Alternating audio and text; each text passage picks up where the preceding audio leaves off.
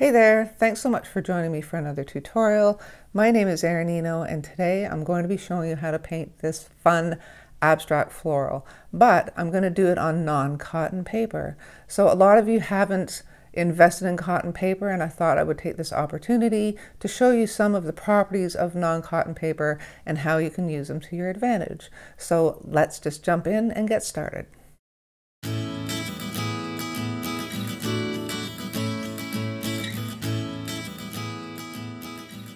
Before I start, I'll just run through my materials for you. Today I'm using my Van Gogh paints as I always do. I have a jar of water and a paper towel, and I've just taken out one brush for this painting, and I've grabbed my Princeton snap in a size 12 round. And as I mentioned in the intro, I am not using a cotton paper today. I am using my Canson XL watercolor pad. It looks like this, and it's also micro perfed on the edges so you can tear your paintings out if you like to.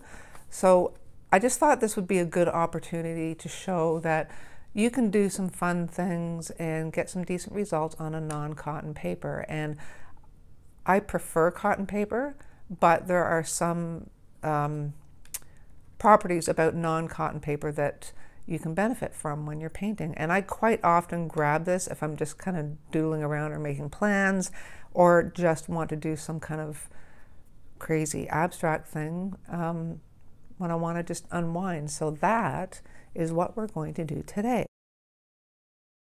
Okay, so to start, I'm just going to take my number 12 brush, get it nice and wet, and I'm going to mix up some quinacridone purple with carmine.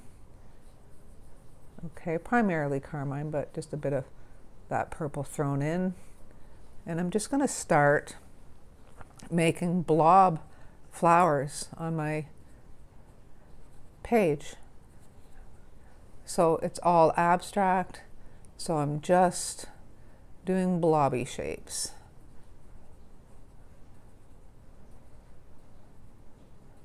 Just like that.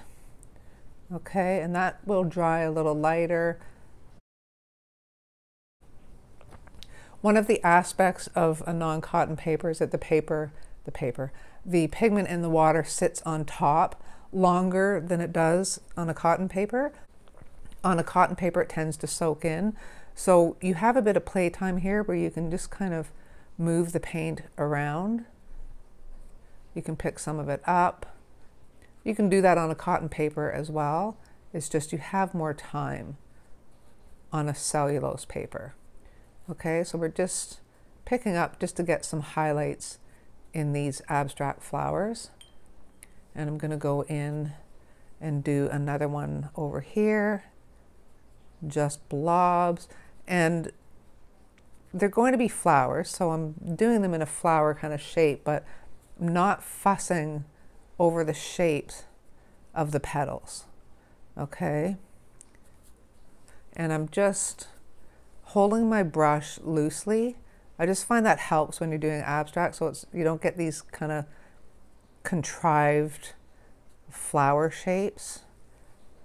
And I'm going to rinse my brush off, and I'm just going to drag some water through here so these flowers kind of blend into each other. Okay, and I'm going to do the same thing here. I'm going to lift some of that pigment up. I don't want this to get sopping wet. You can also go in with just some plain water, not a lot, and just tap it on your petals, and you'll get these neat blooms, which normally you don't want, but in something abstract like this, it can give you some kind of neat effects. Okay, kind of neat accidents, where things look like accidents, which I think are key when it comes to doing something abstract. So I'm going to mix more of that pigment up here, and we'll try another one down here. Again, just blobby shapes. Okay, holding my brush loosely. I don't know why this one looks a lot darker. Pick some of that pigment up from over there. Maybe drag these petals out a bit. So this is a little bigger, and this can kiss that one and blend into that one. So this one is quite dark.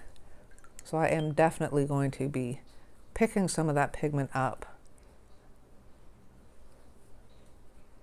because I want to make sure that we do maintain some contrast. Okay.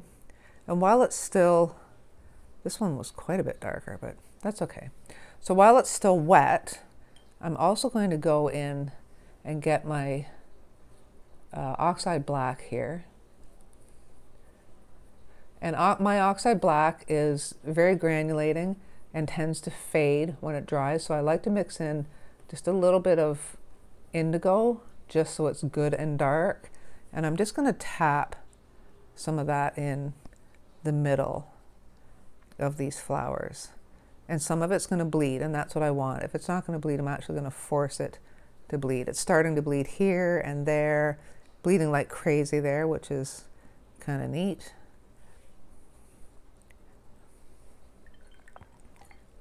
And you see how far those blooms have bled out?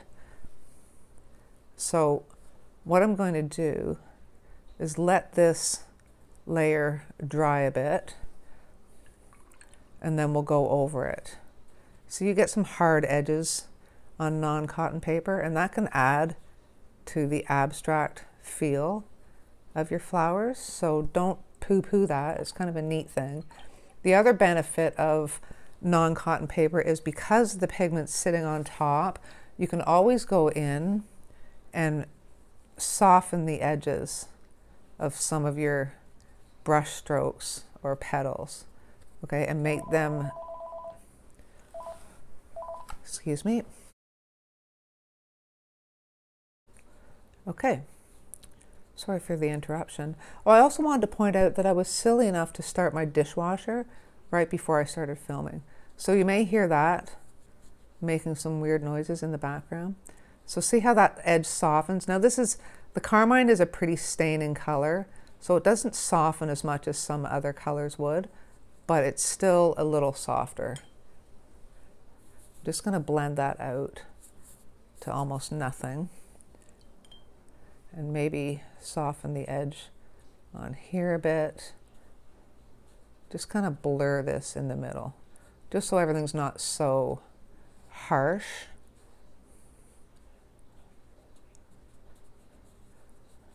And just kind of spread this out to nothing. So there's a little tone in the background. It's not stark white, but it's not really dark. Okay, so just like that. So now I'm just going to go in with a damp brush back into my purpley red pigment and start just putting some extra layers on here.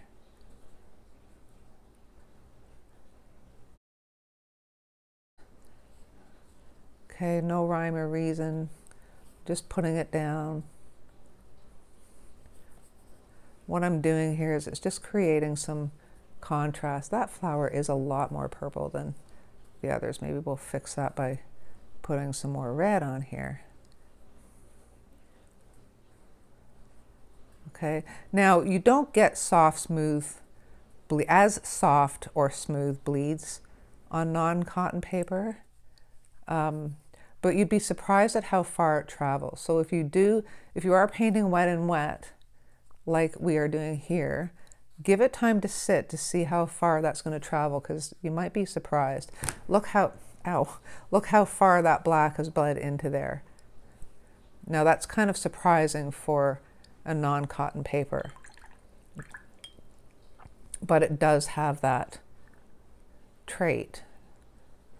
So just keep that in mind, that the paint is still going to move and travel for a while after you put it on.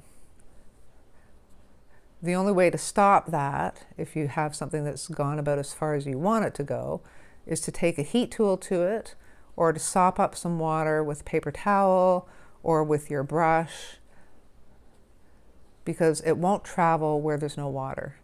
Okay, so stopping the water is key if you want to stop that bleed. Okay, I hope that makes sense. So now we've got even deeper pigment, and I'm just going to start tapping right towards the center of our abstract flowers. Hopefully these will dry nice and bright. They will fade. Your colors aren't as vivid on a non-cotton paper. And your paints play a role in that as well, obviously. So I kind of like what we're getting here. I'm just going in with a clean, damp brush and just touching some of this pigment that we just put down, just so it's not so harsh. I do want some hard edges, like here, I like that, I like this, I like what's going on down here, but I just want to soften some of them. And I have to be careful not to overwork it. If you overwork it, it starts to get a little flat. The other thing is, if it is getting a little flat, just tap some water in there and take your brush, clean it, and tap it off on your paper towel, and just go in and pick some of that pigment up. See that nice highlight that's come back? Okay, so just remember you can do that as well if you find it's getting too flat, okay? I'm just either sweeping with my brush or rolling it on there and just picking that pigment up.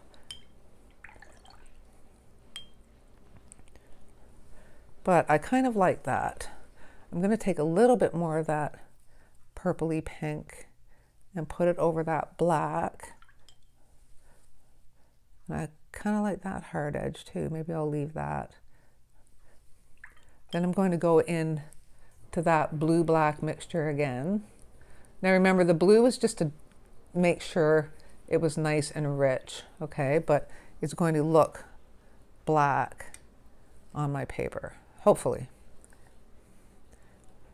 I will keep some of that granulating effect. I won't get rid of it all, but I do want it nice and rich in the middle.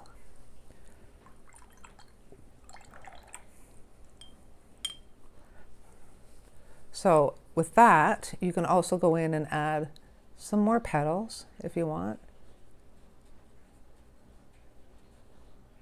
If you find that it's just looking too flowery, maybe add a little something down here, maybe up here. I'm just playing around. Now this is quite wet and it's bleeding more than I want, so I'm going to go in with my paper towel, take up some of that water, and I was going to go back in with pigment, but I kind of like that effect, so much so that I may try to recreate it over here a bit. It's picking up the texture of my paper towel, which I don't really want. It's not working over here. That's okay, it's all good. I'm just gonna put some more pigment back there.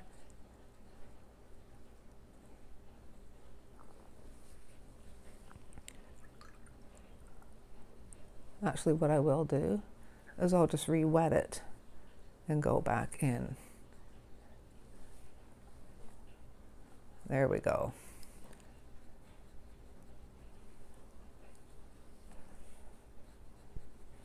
Now, if you do this,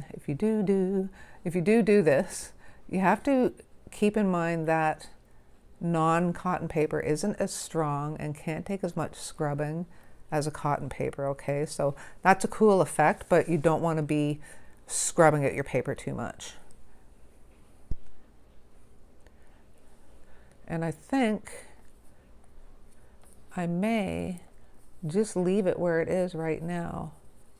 I have a feeling if I go back in and do more, that I may not be happy. But look at me, I'm going to do it anyway. Just add a little bit here and a little bit here. Maybe some under there. But I really like the way that black is bleeding in there. So I'm going to clean off my brush, take most of the water off, and my brush is just a little damp, and I'm just going to go and just give that last layer of paint a little bit of movement.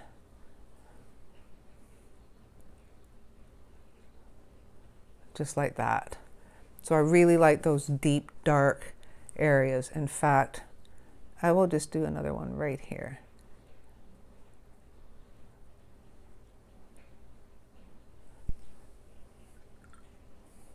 And again, just bleed that out just a little bit. Okay, so now I'm going to go in and put some greenery in. And I want to be careful here. I don't want to get carried away. I've just got a mishmash green over here. It's got some sap green, I think even a bit of azo yellow medium, and I think a bit of the purple and some ultramarine deep. It's just a mishmash, really is. So I'm just going to do a fun abstract leaf up here. You can do them in strokes, just like that. So they've got some movement. You do a stem here and another leaf, just with quick strokes, just like that. Maybe one here, like a squiggly one.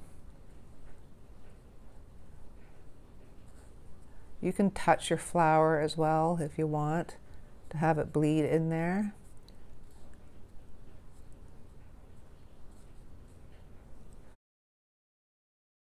And I'll do just a few, not too heavy stems, maybe show one going that way. And then I also like to do some like just wisps of grass. So I just do them really quickly, right? So they're not really overtaking. And then I can go in with that green with a bit of black, just to darken things up a bit.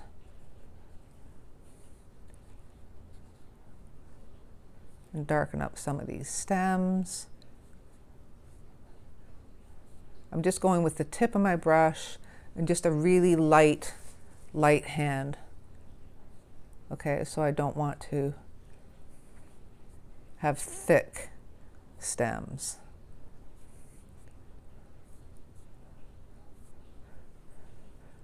Just put a couple in there. You can also go in just for kicks and get a little bit of this black mixture and just put some black on here as well, just to make it pop a little more.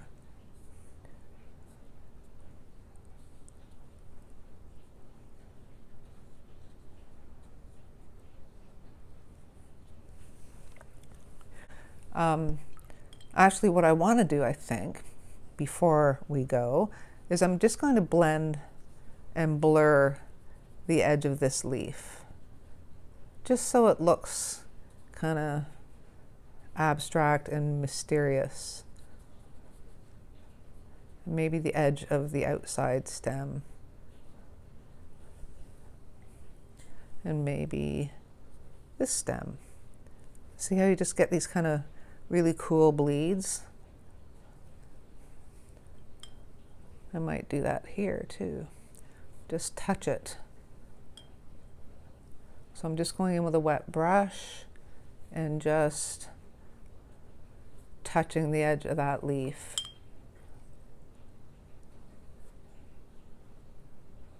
Just makes it more organic.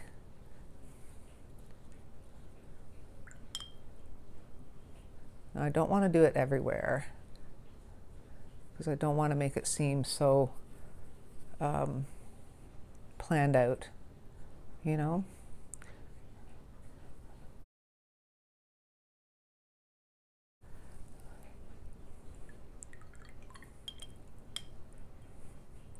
I think it's looking a little flat here, so I'm just going to wet that area, clean off my brush, and pick up some pigment there. And then add some back just to the very center. But it is abstract, so I don't want to force everything too much. Okay, this is forming a hard edge there, which I kind of like. And I may just go back into that black and just tap a little more in there, just so it's really nice and rich right in the center.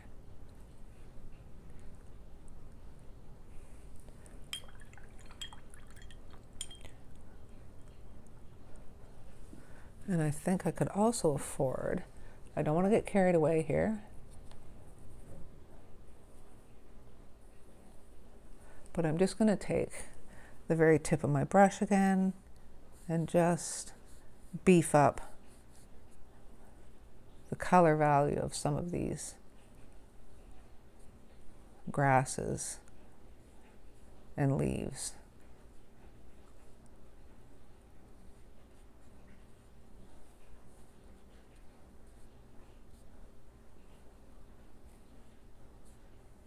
So there you go. There is a quick abstract floral on very inexpensive non-cotton paper.